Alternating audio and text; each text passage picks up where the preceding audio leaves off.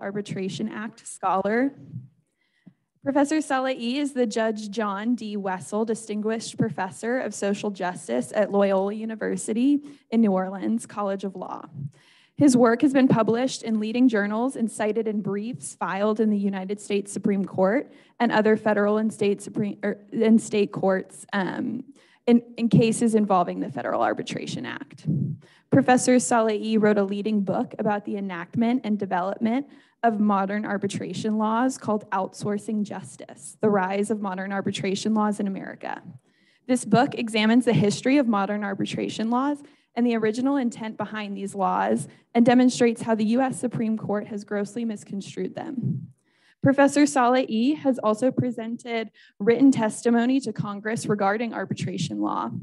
In connection with litigation, he's written several amicus briefs and served as an expert regarding arbitration issues. He has been interviewed and quoted in national media regarding arbitration. Professor Szalai also serves as an arbitrator in commercial cases and maintains a blog about arbitration at www.arbitrationusa.com. So for a little bit, I guess I'll send it off to you then, Professor Szalai. For those of you who haven't been keeping up with federal arbitration clause litigation lately, after the Me Too and Black Lives Matter movement, there was a rare showing of bipartisanship in Congress that just enacted a landmark amendment banning forced arbitration for sexual harassment and sexual assault claims. And Congress is currently debating additional amendments. This term, the Supreme Court's hearing 5 separate cases involving arbitration, which is an unprecedented amount. And the justice has been sharply divided on the issue of arbitration. So now I will turn things over to Professor Szalai to discuss the history of our modern arbitration laws, the impact of these laws on our civil justice system, why these arbitration clauses can be a divisive topic, and the next steps for working to limit the harmful impacts of forced arbitration. Thank you so much, Professor Szalai. Oh, thank you. Thanks so much for having me today. And I also want to say just a special thanks to the American Constitution Society and also to Abigail and Peggy for reaching out and organizing and arranging for everything. And I'm just thrilled. I love this topic, and please interrupt me at any time. I love talking about anything. I'm fascinated with arbitration.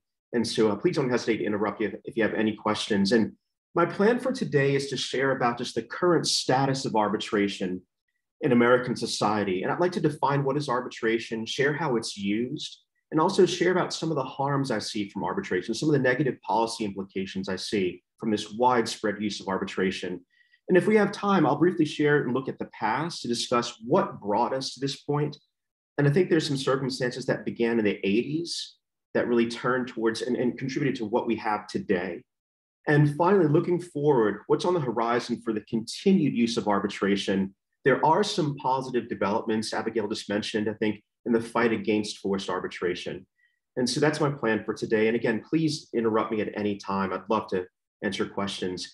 So first, what is the meaning of the term arbitration? What is arbitration? And the main federal statute, which is the Federal Arbitration Act, which I'll refer to as the FAA, strangely, it does not contain any definition of arbitration. And that's causing some problems. Right now in the Supreme Court, one of the 5 cases will depend on what's the meaning of arbitration. So there are debates right now, just what is the very meaning, or what are the core characteristics of arbitration? So this is subject to some controversy and debate. But here is a working definition that I tend to like. Arbitration is based on a contract. It's all contractually based. And this process allows for dispute to be resolved by a neutral decision maker, someone who's chosen by the parties, whose decision the parties have agreed to accept as binding and final. And so this is just a working definition of arbitration. And just to focus on a few features here, arbitration is supposed to be based on the agreement of the parties. And I argue that really doesn't exist, though, in practice. And this process is generally viewed as a private proceeding, but I question that. I think that maybe it should be viewed as a public proceeding in some ways and subject to due process. If it's truly private, what's scary is that due process rights do not apply. And this process is intended to produce a final binding result. And I am just a huge fan of Star Wars. I don't know if you remember episode 6, this is Return of the Jedi. On Tatooine, there's this pit of Sarlacc. And this pit of Sarlacc actually makes an appearance in the new Boba Fett series. But sometimes I compare arbitration to this pit of Sarlacc on Tatooine. Like once you're in that pit, once you're in that system of arbitration, it is very difficult to get out of it, just like the pit of Sarlacc. You'll be stuck in the system and it's difficult to escape. You really can't access the courts anymore for your underlying dispute. And so in the US, like 95% of the time, an arbitration agreement is fully enforceable and fully binding. And 99% of the time, an arbitrator's award is final and non-appealable.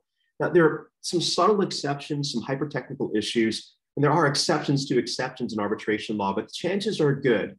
And you are most likely correct if you tell a client the agreement to arbitrate is most likely enforceable, and any award that comes out of the arbitration process, it's generally unquestionable. Even if it's seriously in error, it cannot be appealed. And what scares me today, what deeply troubles me today, is that virtually every type of dispute can be arbitrated today in the United States. And no other country uses arbitration as aggressively and expansively as we do. But as Abigail mentioned, last month, President Biden did sign a new law into effect that amends arbitration, that creates a very important exception to arbitration, but it's a very small exception.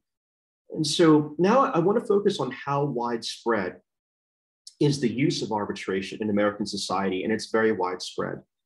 There are 60 million employment arbitration agreements in place today. And I did a study in 2018, and just looking at the largest companies in America, 80% of America's largest employers use arbitration agreements in their workforce. And if you look at this from a different perspective, from a different angle, if you look at all the workers in America, in the 1990s, it used to be 1%, only 1% of American workers were covered by arbitration agreements, but this has exploded over time. Like about 15 years ago, the numbers reached 25% of the American workforce are covered. And today the number is more than half, more than 55% of the American workforce is covered by arbitration agreements, which means they can't access the courts anymore for critical claims. And switching gears to the consumer setting, I found that in 2018, 81% of America's largest companies use arbitration for consumers. And I counted very conservatively more than 826 million consumer arbitration agreements in force in the US. And that's striking to me because we only have 330 million men, women, and children in total in the US. And so arbitration really is widespread. And so today, when you are purchasing cell phone service, or cable TV service, or internet service, or today when you join a gym, you are likely bound to arbitrate. You are blocked from suing in court. Or if you buy or rent a home, the builder or the landlord may have included an arbitration clause in the document. So if you try to sue for a construction defect, you probably can't go to court. And I saw a recent fair housing case in New Orleans where the tenant is alleging serious discrimination, and the court sends the case into arbitration because the tenant had signed a lease containing an arbitration clause. Whenever you establish a bank account or a credit card agreement, or the financial services industry in general is a heavy user of arbitration. Just looking at the financial services industry, there are statistics showing that 70% of financial services transactions today are covered by arbitration agreements. And so there are very widespread uses in the consumer setting and also for employment transactions involving arbitration clauses. And I'm nuts about basketball. I went to see the Final Four semifinal games this weekend and also the final last night here in New Orleans. And the parking lot where I parked my car had a sign with a little warning, and it said parking is subject to an arbitration clause. And I know I'm a huge fan of burgers as well. And I think the official burger for the state of Texas is Whataburger. And I think you also have In-N-Out Burger in Dallas, which I think is far superior in my opinion. But a few years ago in the San Antonio region, for their Whataburger stores, they had this sign posted on their doors where if you just step foot on the premises, you agree to arbitrate. And perhaps if there's a slip and fall, or if you get sick or injured in any way, if you have disagreement with one of their employees, it's now subject to arbitration. And I'm not sure if these arbitration notices still appear in the San Antonio area today. But if anyone's from that area, I'd love to confirm if these signs are still used. And McDonald's, at the bottom of their French fry cartons, had a reference to an arbitration clause that the Seventh Circuit in Chicago upheld. They've also appeared, arbitration clauses have appeared on the back of Cheerios boxes.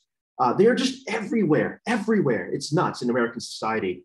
I've had to order a new dishwasher and washing machine recently, this past year, and both came with a little piece of paper taped on the front of the machine saying that I'm bound to arbitrate.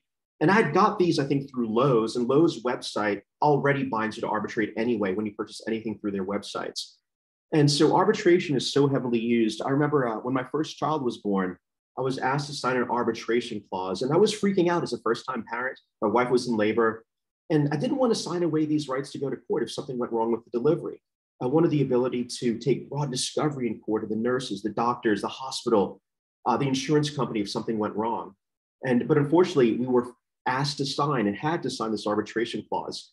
And my wife was in labor, and so I didn't want to sign the clause. I had her sign it just in case something went wrong. I could argue that she wasn't in her right state of mind at the moment. And thankfully, everything went fine. But I see cases probably once a month where a patient is seriously injured. And I've seen also deliveries where there are medical malpractice cases filed against OBGYNs, where these cases are sent out of arbitration, sent out of court and sent into arbitration. Now, why? Why do these agreements appear everywhere? And I think there are many reasons. Think about what's happening with an arbitration clause. You are blocked from going to court. And a court has public proceedings. A court has broad procedural protections, like broad discovery rights to help prove your claims. And courts also have class action procedures, so you can join together with other people who've been similarly harmed. But in arbitration, you don't really have broad procedural protections. For example, in arbitration, you don't have broad discovery. You tend to have very limited discovery. Also, arbitration is inherently one-on-one. It's not a class or collective proceeding. And companies tend to like arbitration because it's one way to help avoid class action liability.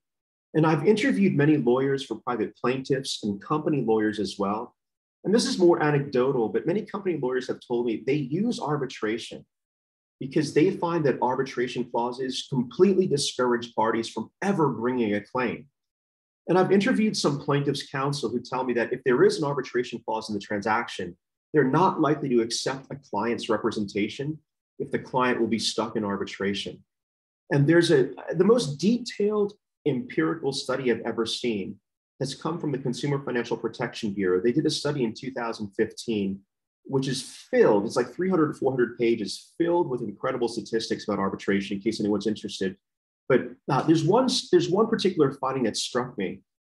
And this is a fact pattern I see every single day, where a plaintiff files a lawsuit in court, and then the defendant responds in court with a motion to dismiss and a motion to compel arbitration, because there's an arbitration clause in connection with the transaction. So the defendant is asking the court, in effect, to enforce the arbitration agreement.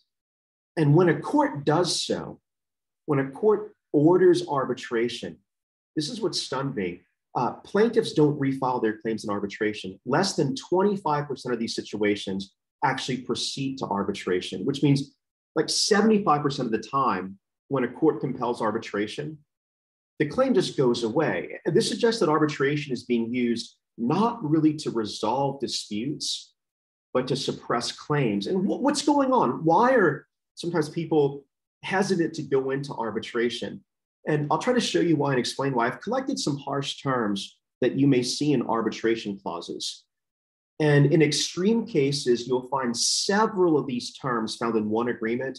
And I think most of the time, though, in most average cases, you'll see maybe 2 or 3 of these harsh terms. But these harsh terms have the impact of making it more difficult for victims to prove their claims. I think that's probably one reason why attorneys are not willing to represent clients in arbitration. It's really an uphill battle.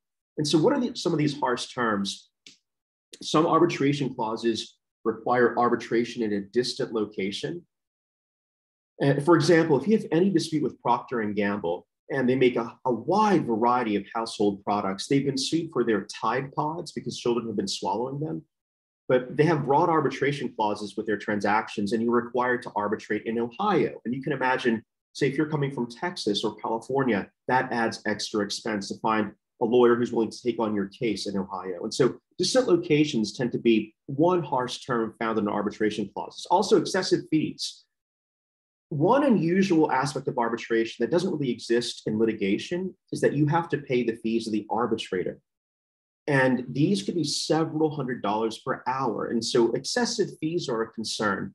There are reported cases where consumers are stuck with $400,000 in fees at the end of the process that they've just lost.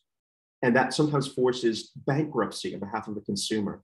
But you don't have to pay these particular fees if you go to court. You don't pay the judge's salary when you go to court. Another harsh term is confidentiality, which I'll talk more in detail about later, but arbitration proceedings tend to be confidential. Also, you'll see arbitration clauses with limits on remedies. And so the contract may say that the arbitrator cannot give punitive damages or treble damages, or sometimes it may be an explicit limit where the arbitrator is limited to giving you maybe $500 worth of damages. And so you see remedy limitations together with arbitration clauses. Also, abbreviated statutes of limitations. Like if you bring a claim in court, I'm working on a case right now where the plaintiff in court would have 4 years to bring their claim, but the arbitration clause says you only have 30 days. So you've got 30 days to hire a lawyer, figure out you've got a claim, file the claim in arbitration. But if you went to court, you would have 4 years. Like, why are companies shortening the statute of limitations where you're blocked from going to court, right? But then if you want to go to arbitration, you only have 30, 45, or maybe 60 days to bring your claim. I think there's no purpose there other than to suppress your claim. Another harsh term, you'll see sometimes where the company has stronger control over the selection of the arbitrator. I've seen this with a lot of restaurants where the restaurant will control the pool of arbitrators, and this is problematic. If the defendant, I don't think this is a justice system. Justice is supposed to be neutral. And if one side is selecting the arbitrator, that's very problematic. Also, there are severe bans on discovery or severe limits on discovery, which makes it more difficult to prove a claim. And no class or collective actions, where if you went to court, you'd have the right to broad joinder or broad procedural protections, such as a class action or collective action rights, but that doesn't really exist with arbitration. So what is the impact of all of these harsh terms? This is just a visual, like if you imagine a soccer game with this tilted field, like theoretically you could still win if you have a player like Messi or Ronaldo, but the game is much harder to win if you've got this tilted playing field. And so you'll see, this is just a quote from a court decision involving a consumer arbitration, where the judge was very frank and said, look, all these harsh terms, they're really not designed for resolving disputes. They're really designed to tilt the process in the favor of the corporate party. This is really about claim suppression. And if you see if a court sees an arbitration clause with multiple harsh terms, in the past, the court could possibly invalidate the entire agreement. Like if you see a clause with maybe 5 or 6 harsh terms, a court in the past was likely to invalidate the agreement. Or sometimes court would just strike out the harsh terms and still compel arbitration, which is problematic. Like, do you see the problem if a court just strikes out the harsh terms and redlines them out? I think that just incentivizes harsh drafting, and some people may be discouraged from even filing a claim if they see all these harsh terms together in their arbitration clause. And so you will see, prior to 2010, you'll see a lot more court decisions that will somewhat police or monitor arbitration agreements for some degree of fairness to make sure that they're not too many harsh terms. But you would see courts would differ. You would find courts reaching conflicting decisions as to the enforceability of an arbitration clause. Like there's a famous case involving Countrywide, horrible allegations of sexual harassment against Countrywide, the home mortgage company. I think they're now owned by Bank of America. But the exact same fact pattern in Texas, and the exact same fact pattern was also before a court in California. The California court was willing to invalidate the arbitration clause, but the Texas court was willing to enforce the exact same clause under the exact same set of facts. And so you will see in the past at some minimal role of courts supervising the fairness of arbitration proceedings. You'll still see conflicting decisions, but I think that's now all in the past. Courts today are less likely to review an arbitration clause for fairness. And this is, I have no words to describe this, what parties are doing now. Take a look at this. This is just a sample clause, some very simple, straightforward language where you and I, like you, the company, and I, we agree to arbitrate all disputes that arise between us. This may appear in a consumer contract or an employment contract. And this is normal. This has existed for decades. But what's not normal is what you'll see is the following term. And this gets me every time. There's a further statement that you and I also agree to arbitrate, whether we agreed to arbitrate. And so if you have any concerns about the arbitration clause, guess what? You're going to arbitrate those concerns about the enforceability of the arbitration agreement. And so think about who's now supervising the process. It used to be the courts, but in a case involving Rent-A-Center, the Supreme Court gave its blessing for these. These are called delegation clauses, where the power to review the arbitration clause itself is delegated to the arbitrator. So you're not just, this is crazy, you're not just agreeing to arbitrate, you're agreeing to arbitrate whether you agree to arbitrate. I think most people are completely unaware of an arbitration clause or its impact. It's comical, it's absurd to say that you also have agreed to arbitrate whether you agree to arbitrate. That doesn't really exist. I think that's just a fake premise. It's just a false assumption by the courts. But these terms now are routinely rubber stamped by judges. And so we don't get those judicial decisions as much anymore where courts would review arbitration agreements for fairness. They're now, these fairness decisions are now going to the arbitrator. And think about this. The arbitrator has a financial interest in continuing the arbitration. And it's the arbitrator who will decide whether the arbitration clause is fair or not. And I tried to raise this issue before the Florida Supreme Court. It's a case involving Airbnb. There's a couple that was secretly recorded in the bedroom in an Airbnb rental, and they're suing Airbnb for a host of claims. And this was just a decision issued last Thursday by the Florida Supreme Court. I heavily attacked this practice of delegating to an arbitrator who has a strong financial interest in finding arbitration. And the Florida Supreme Court disagreed and said, no, this all goes to the arbitrator. And I have a lot of problems with that. But that was a recent Airbnb decision from the Florida Supreme Court last week. And so an arbitrator today will decide whether the arbitration clause is enforceable. And that's really absurd to me.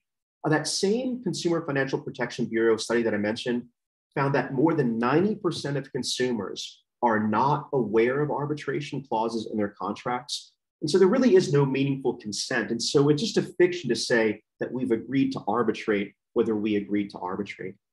And the entire power of the arbitrator is supposed to be derived from this consent. Like you can give up a right, like the right to a jury trial, but with knowing voluntary, meaningful consent. And unfortunately, I think meaningful consent is mainly lacking in the arbitration context. And think about the policy implications of this. Like compare confidential arbitration to public court proceedings. We lose the value of public dispute resolution if we send all of our claims to arbitration. Like if proceedings are public, think about the impact of this if we have open court proceedings. Society and our legislatures can learn about wrongdoing and take further action. Or, if you think about the public nature of court proceedings, the very public nature of these proceedings can help just punish wrongdoers almost with a punitive effect. And the public nature of court proceedings may also discourage or deter future wrongdoing, but we lose all of that with the confidential nature of arbitration. Also, the confidential nature of arbitration may make it more difficult to gather evidence and prove claims. And this is a scary example. I take this from, there's several news stories about this. I took this headline from the Washington Post. Jared and Kay Jewelers, they're all across America, and they had a serious widespread problem company-wide with sexual harassment. And lawyers for the victims are reported as saying that it was almost impossible to collect evidence in these cases and testimony from other coworkers. And it was impossible to learn the full extent of how widespread the harassment was at the company because everyone was bound by confidentiality through their arbitration clauses.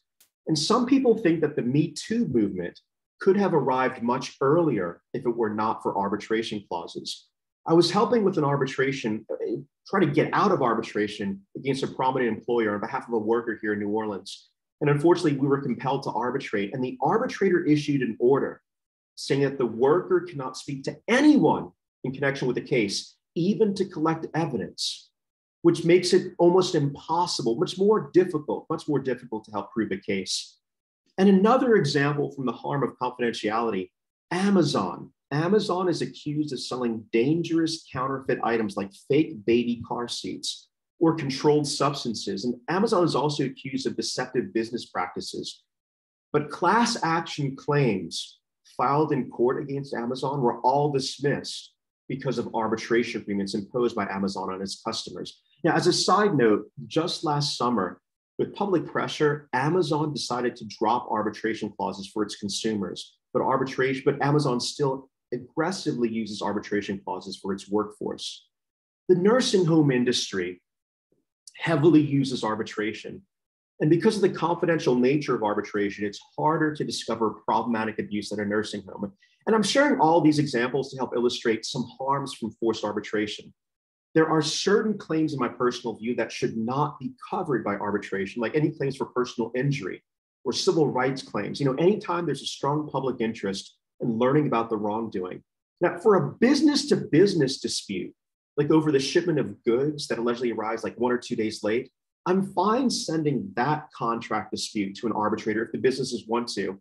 But I have problems with the widespread use of arbitration in the consumer and employment settings. So there are harms from this private nature of arbitration. And also there are harms from the limited procedural protections available. It's just harder for plaintiffs, for victims to win. And there are studies that confirm this. In the employment setting, there's a wonderful study comparing employment arbitration to employment litigation in court. In arbitration, there are lower awards and lower win rates. Like in arbitration for employees, the win rate is about 20%. But if you go to federal court, that jumps to 33%. And if you go to state court, it jumps to 50 or 60%.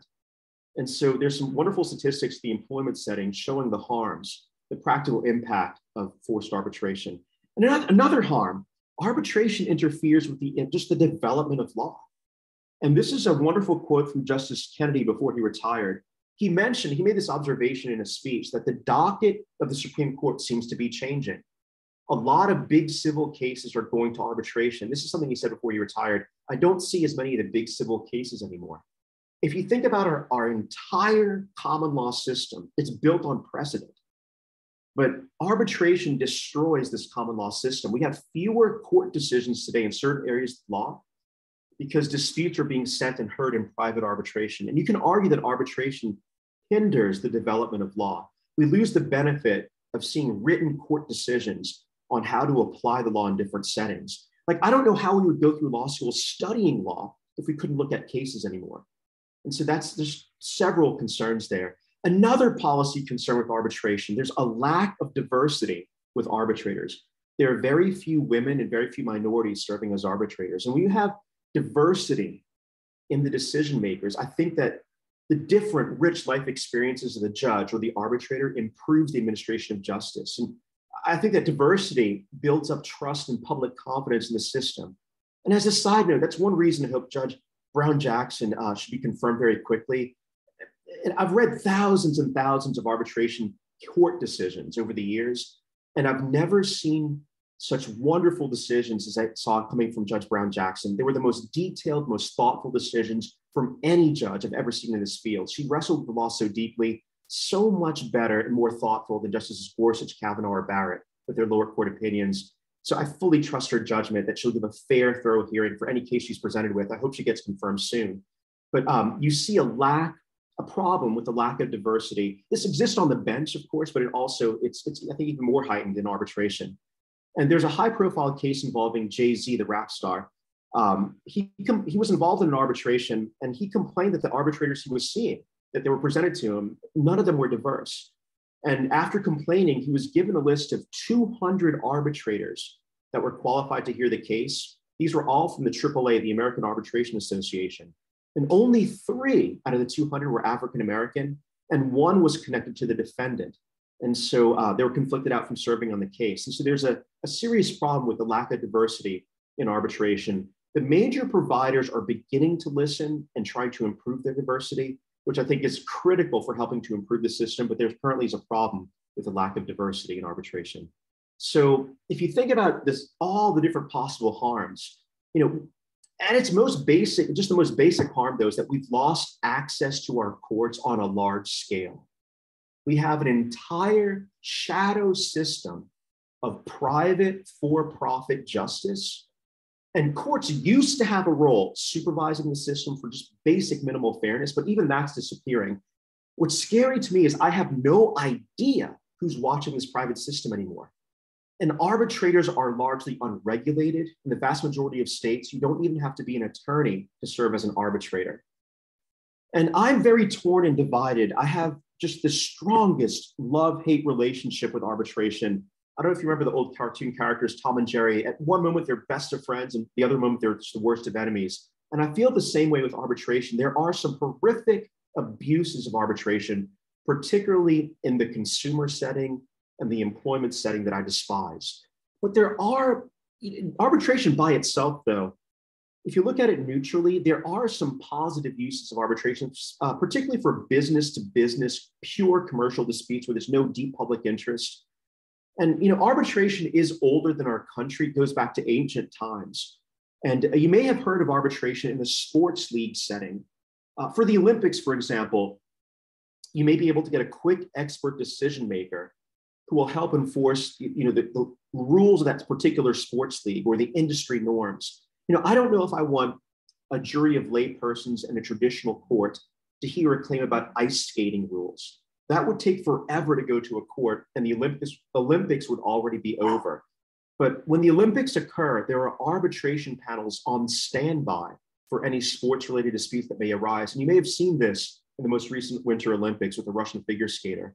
Also, in the religious setting, there's a very long tradition in Islam, Christianity, and Judaism to use arbitration, even for commercial disputes among members of these faiths. And the idea is, assuming there's mutual consent and meaningful willingness to do this and a neutral decision maker, arbitration can be used powerfully to help implement shared values in a small community. And there are some good settings for arbitration. And in the union setting, which is very different from the individual employment setting, arbitration, I think, has a better name and a better track record. But with a union has stronger bargaining power than an individual employee. And there are mutual long-term interests with an employer and a union to help ensure a fair arbitration system. Individual workers may come and go, but with a union, they tend to have a longer existence. And with that long-term relationship between a union and an employer, they'll have stronger mutual interest in developing a fair system. And so in the labor setting, with a union, arbitration is often well regarded, but that's very different from the individual employee setting. And one more positive example, this happened about 15 years ago in Bangladesh.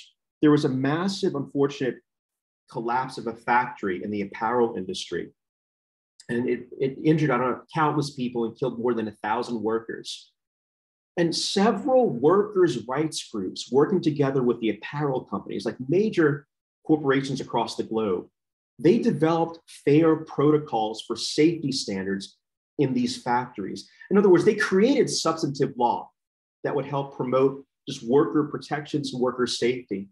But there was a concern that the local courts of Bangladesh would not enforce this substantive law aggressively. And so what's interesting is that working together with workers' rights groups and these apparel companies, they jointly created an arbitration system to help fill in this gap because they believe that local courts would not enforce these rights aggressively. So these are some positive examples of arbitration. But I see a lot of abuse on the worker side and the consumer side here in American society. So how did we get here? All of this changed in the 1920s. In the 1920s, you see the rise of arbitration laws. And so in 1925, Congress passed this law. It's a federal statute, and it's the main statute governing arbitration today. And its heart and soul is this language right here. arbitration agreements are fully binding. They're fully binding. And New York passed a similar statute in 1920. And so something happened critically during the 1920s. And before the 1920s, these agreements were not enforceable in American society. After the 1920s, you saw that all of a sudden, almost overnight, the federal government in several states began passing arbitration laws, making agreements binding. Why was there such a switch during the 1920s? Just to quickly go over a few reasons why the laws changed, and it will help shed some light as just to the meaning of arbitration or why we have our arbitration laws. At one time in American history, our society and our economy was described as having small, little, separate island communities. We mainly had rural, agrarian, fragmented society. But after the Civil War until 1920, you see a great period of change in American society where there's the society became more interconnected. You see advances in transportation. You see advances in industrialization, immigration, urbanization. In the 1920 census, for the first time, more Americans were living in cities as opposed to rural areas, and that caused problems on its own. But you see at this time period, just a rapid change on every front in American society. There was a transition from this fragmented economy to a more interconnected national economy. And so we had a large period of change during this time. And among business people, there was a sense that life was spinning out of control. And a value started to develop, a more progressive or bureaucratic value, that there's a strong belief at this time that to deal with all of these changes, let's turn over decisions to experts. And so at this time in American history, you'll see the creation of the Food and Drug Administration. This is an example of handing power over to specialist experts. You see more juvenile courts being created. And again, this is a specialized tribunal. And you see the very beginnings of the rise of the administrative state at this time. And arbitration, which allows you to select an expert decision maker, deeply resonated with the reformers during this time period. Also, if you recall your Civ Pro class, our civil procedure rules did not come into play until 1938. Before that time, the federal court procedure was just a mess where individual federal judges would borrow whatever procedures they wanted from the local state court system. And I've tracked down diaries from attorneys where attorneys will say practicing in federal court was like Sanskrit or Byzantine. It was like a foreign language. And so there was a great push at the time for simplified procedures. And if you think about arbitration, it's a simplified procedure. It was very attractive compared to the complexity of courts at the time. And this boggles my mind, but courts were overwhelmed through the 1920s. I don't know if you recognize the person on the screen. Who's that person? It's Al Capone. And it's hard for me to comprehend this, but at one time in American history, it was viewed as a rational decision to completely broadly ban alcohol.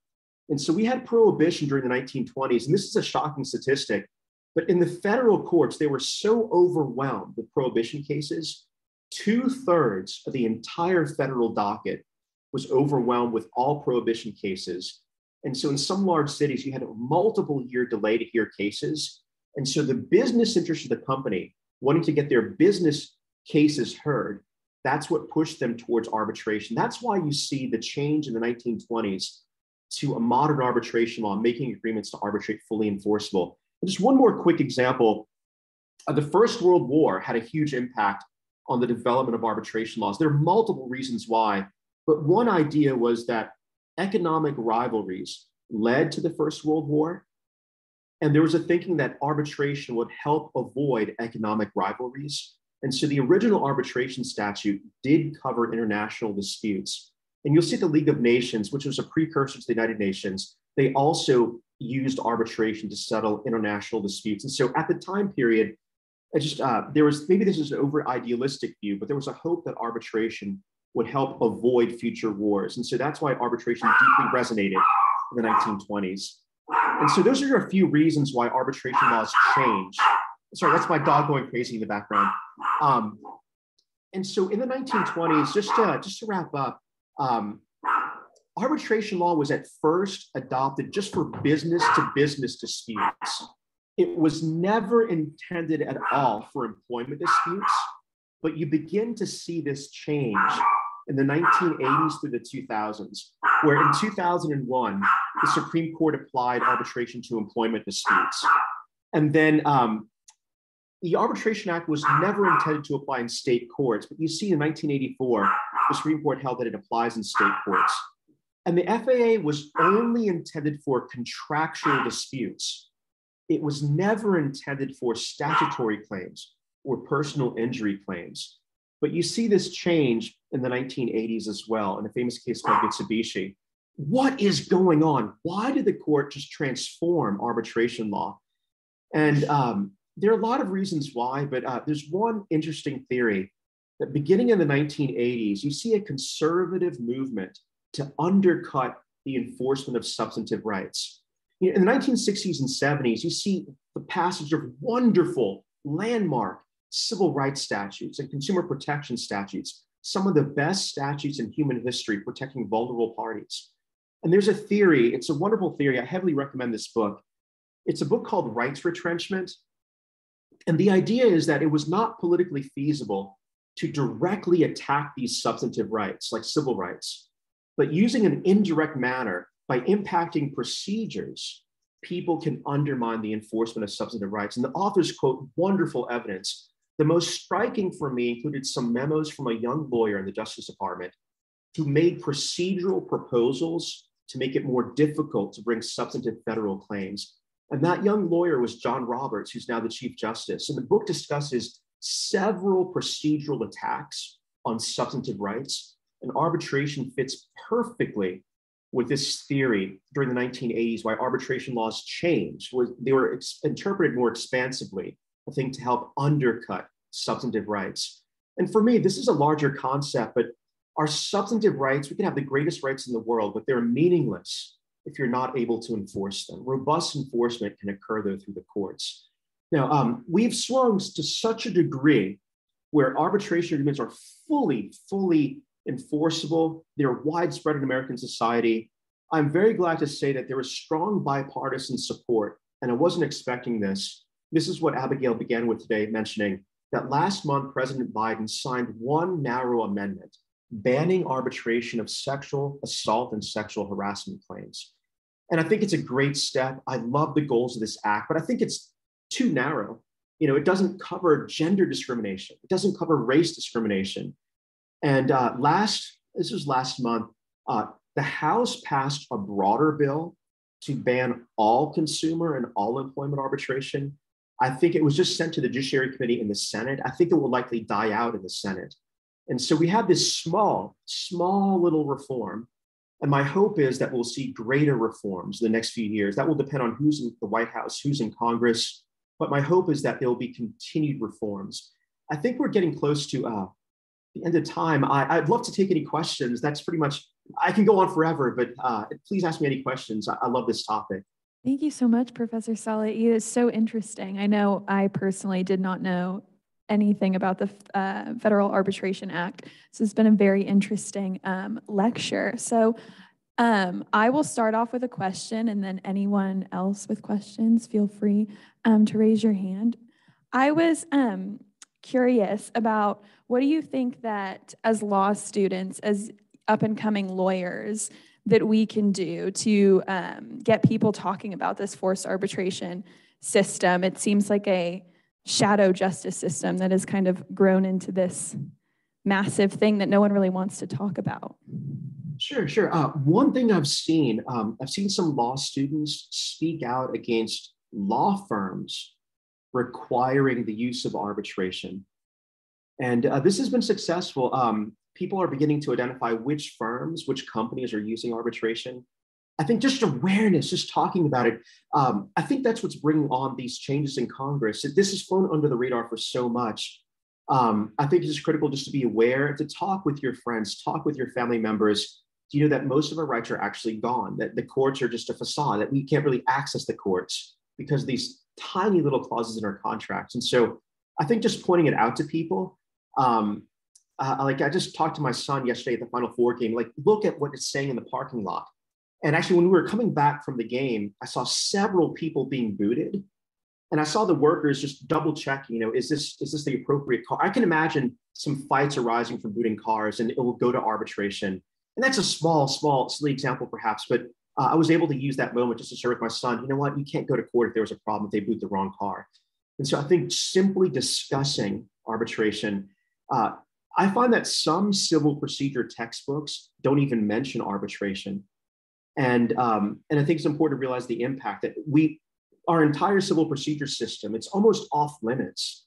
I question why we're even studying it sometimes in class, because arbitration has such a deep impact. And so I think simply discussing arbitration, if we're willing to take an extra step, speaking to Congress members, using social media caused, I forget who makes Jolly Green Giant. I forget who makes that vegetable can, the vegetables, or they make a lot of different food products. I don't know. Does anyone in the audience know? I can't remember who makes the Jolly Green. It's a large consumer company, but they backed down from arbitration because of just a lot of negative social media attention. Same thing with Google. Google and Amazon, I think, recently backed down voluntarily. They narrowly limited arbitration just because more people are talking about it. And so I encourage you to think about these clauses, be aware of these clauses. And if you see any crazy examples, please reach out and send me an email. I love collecting examples, extreme examples of arbitration that I've seen over time. So just be aware and talk about it. I think that's a positive first step. Yes, I know we talked briefly when we were setting this up that you haven't taught a forced arbitration class in a while, and I know there's not one at SMU Law, so maybe we start there. Yeah. Anyone else, any questions? Okay, I'll keep asking you some questions then. What do you expect the Supreme Court to do in this term with the Forced Arbitration Act? Yes, so the Supreme Court is hearing 5 different cases, and the past track record of the last 40 years has been arbitration always wins. And so unfortunately, you'll see heavily divided, like 5-4, 5 or 6-3 decisions, where the more conservative justices tend to enforce arbitration, and the more liberal justices tend to be more protective of just victims. And so I don't expect much. I don't expect much from the Supreme Court in terms of changing arbitration. I think they've been on a very long track record of just expanding it beyond just the way that the statute reads. And I think what's going on is the Supreme Court traditionally takes 1 or 2 cases a year involving arbitration, and that's a lot. They get 10,000 requests. They accept about 70 or 80 cases, and they typically reserve maybe 1 or 2 spots a year just to help fine tune the system. And this term, they accepted 5 cases. And it's tough to know exactly why, but it's an unprecedented amount. And I think the justices are perhaps aware of just the larger debates in society and in Congress about the use of arbitration. And so what I'm suspecting is that some of the justices may want to preserve the broad use of arbitration. And so perhaps they took on these several cases to help clarify and fine tune some aspects of arbitration law that were dividing lower courts, just to show that this arbitration system is functioning smoothly. We're correcting arbitration, so it's a great use. It's just a well-functioning system, and perhaps that the larger discussions in society are causing the court to take a closer look. But I don't expect anything but a pro-arbitration decisions to come out from the court. That's very interesting. I think we have one question from the audience. Do you want to come up? You can. Okay, she's going to come up and speak into the microphone. Hi, apologies if this has already been answered. I had to come in a little bit late, but I guess I'm just wondering, I don't know a lot about preemption, and I'm wondering, are there any constitutional issues that would pull or that would, I guess, render an arbitration agreement ineffective or ineffective? Yeah, that's a great question. So because it's a federal statute, since the 1980s, the court has held that it preempts conflicting state laws. Now, I think that's incorrect. Arbitration is procedural law. The original statute was just designed to govern federal court proceedings, and state courts were free to do whatever they wanted with arbitration. But since the 1980s, the Supreme Court has read the arbitration clauses having a very broad preemptive impact. And so you'll see a lot of state laws displaced by arbitration. For example, California, about a year or two ago, made it a crime for employers to require the signing of arbitration clauses. This is a strange statute. No other state is like California with this respect, but they criminalized the forced arbitration in the employment setting. And that law is likely to be preempted by the federal statute. The law doesn't invalidate an arbitration agreement. If you happen to sign one, it's still binding, but the employer could be fined with a misdemeanor for forcing you to sign one. But you'll see that states try to limit arbitration, but traditionally they've been preempted. There are a few constitutional questions. It must involve interstate commerce in order to trigger the Federal Arbitration Act. And so from time to time, you'll see a very, very local dispute. It tends to involve like local real estate where there's an arbitration clause and a court may be willing to say, we can't enforce it because it does not trigger interstate commerce. And you really need interstate commerce to trigger the Federal Arbitration Act. And there's one actually very hidden issue involving the recent amendments involving sexual assault and sexual harassment. There's an argument that sexual assault and sexual harassment do not involve interstate commerce. And so there's an argument that this amendment, even though it's wonderful, and I fully support this amendment, I think the goals are amazing. But there was a 2000 decision, it was called, I think, Morrissey or Morrissey versus US, where the Supreme Court held that sexual assault is not economic activity and is beyond the scope of the Commerce Clause powers. And so I think that this recent amendment is a wonderful amendment, but I think that there could be some people challenging the amendment as being unconstitutional. So there definitely are constitutional questions. And one of them is lurking behind the scenes with this most recent amendment. Just does it really involve interstate commerce if you have a sexual harassment claim or sexual assault claim? It's so interesting that you bring up the Commerce Clause because I feel like the most recent Commerce Clause opinions to come out of the Supreme Court have been conservatives trying to walk back the Commerce Clause. So it's interesting that it has opposite implications for conservative justices in terms of forced arbitration. Yes. Yeah. So I had one more question. I was just really curious about what are some of the legal arguments you can make when you are representing a plaintiff that has signed, I guess not necessarily a plaintiff, but an individual that signed a arbitration agreement. Have you seen anything be more successful than certain arguments, I guess? Yeah, the number one argument to invalidate an arbitration clause is unconscionability. So if you can show that there are 5 or 6 harsh terms in the arbitration clause, a sympathetic judge may be willing to invalidate the agreement.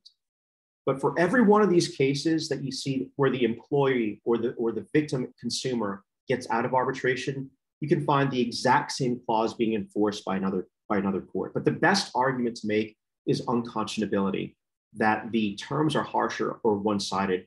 The other argument is where there may be good language. The language of the arbitration clause may be fine and fair, with no harsh terms, but the way it was implemented did not really give you fair notice. And so there's an example of an app where you downloaded the app through your iPhone, but you would not see the arbitration clause unless you pressed, I think at the bottom of the screen, there's a short description of the app and you had to press more terms and scrolled through like 5 or 10 screens to get to the arbitration clause.